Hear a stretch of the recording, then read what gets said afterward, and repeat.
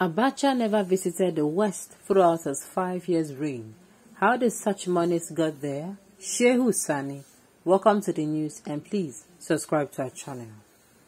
A former federal lawmaker representing Kaduna Central, Shehu Sani, has reacted as the government of the United States of America returned $20.6 million Abacha loot. The money recovered was part of the money that was allegedly stolen by the late head of state, General Sani Abacha. Reacting to the development, Shehu Sani stated that the late general was never in the good book of the West. He added, the country was literally under sanctions. He never visited the West throughout his 5 years reign. How did such monies get there, and who were the hidden hands behind all this? Only his name is heard.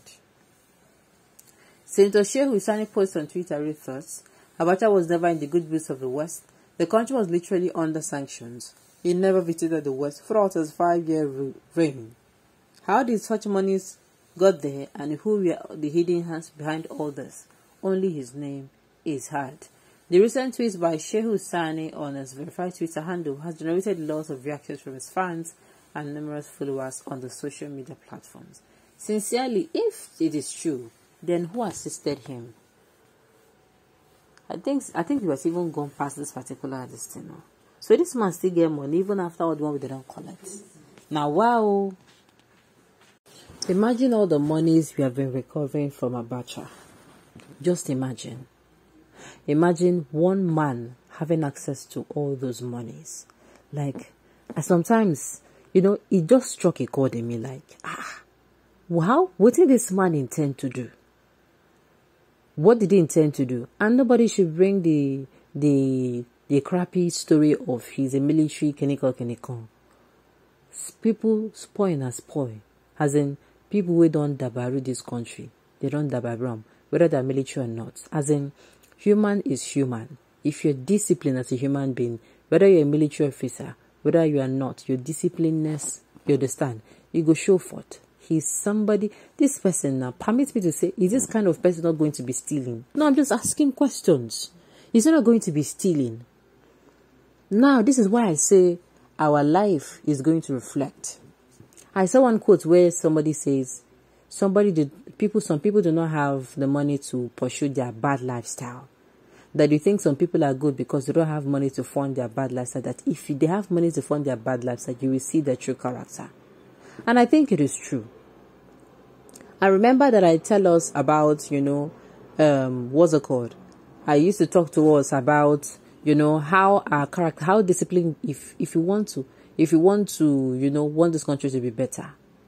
For this country, we, the electorate today, are going to be once upon a time, we're going to be governors, we're going to be senators, we're going to be House of Reps members, we are going to be local government chairman, we're going to be presidents. So, if our character is as bad as, just imagine that you are somebody who is not disciplined, that you take what does not belong to you. You understand? Then I don't see the difference between you and this person. I tell you.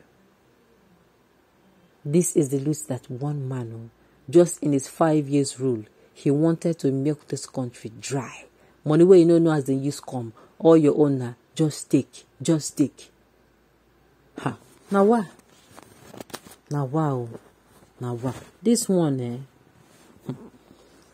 Why are we so much interested in the loot of the dead and forget all about the loot of the politicians now? Is Abacha the one that make us to buy a liter of fuel for 250 naira and a bag of rice for 45,000 naira?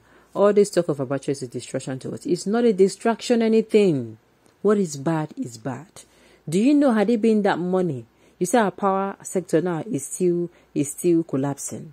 Before you know, go hear national grid don't collapse. Before you know, go hear national grid don't collapse. Do you know how much that money would have solved the power sector problem? Even the educational sector that they are going on strike. Do you know how much money would have solved it? Even our economy. Do you know how much money would have solved the problem? Are you aware?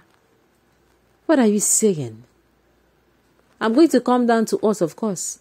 We can still chase after the ones and get them. But I'm just imagining how one man could pull it off. One man, they steal this kind of money. Nothing they soap. Now, wow.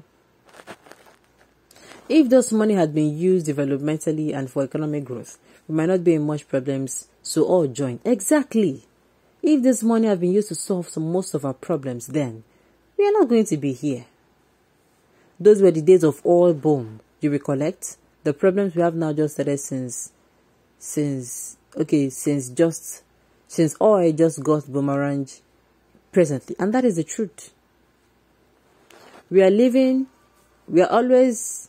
are the living always making mockery of the dead? Has anyone been able to ask the rest generals how much they stock or stole, whether they have turned them into consultants in politics making? My own is demand. See this one. People cannot stop me from saying it.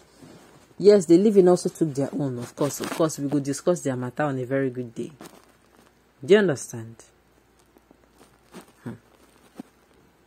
Maybe you're one of the hidden hands that helped ferrying the money to America. I don't know why people are always attacking Sheikh Hussaini anytime he makes a post.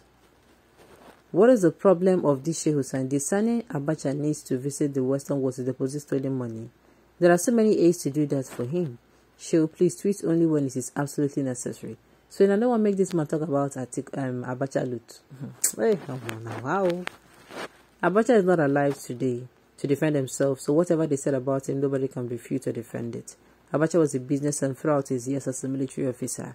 Those close to him can attest to that. Even before he became the head of state, during his tenure, Nigeria was never in debt. The naira remained stable. The price of petrol remained stable. He was not romancing the West, yet his government was developing steadily. Which development? Somebody don't ask him. Okay. Please, tell me, how old are you when Abacha took over after the previous and the administration that came after him? Well, let me enlighten you about some of Abacha's developmental achievement. He was the only head of state in Nigeria that used money saved from petroleum to publicly develop critical infrastructure around the country, such as highway, hospitals, university laboratories, and other sectors. The name of that intervention was PTF, Petroleum Trust Fund. Go and verify. Abacha built the biggest housing estate in the entire West Africa. Go and verify. Throughout his stewardship, he never took loan and he left billions of dollars in foreign reserve. Go and verify that. So when people don't talk, don't just rush to insult them, because a well-trained and brought-up child respects other people's views instead of insulting them. Well, let me say this. So, my own is... So, this one is trying to say Abacha no steal. My own is, you have to be held accountable. You work or you no work does not give you permission to steal. My own is, I'm screaming just because this one is still there, which means there's a possibility we'll still have more. Okay. All those money was meant for the importation of food and other things for our country, Nigeria. Take it or leave it. Okay.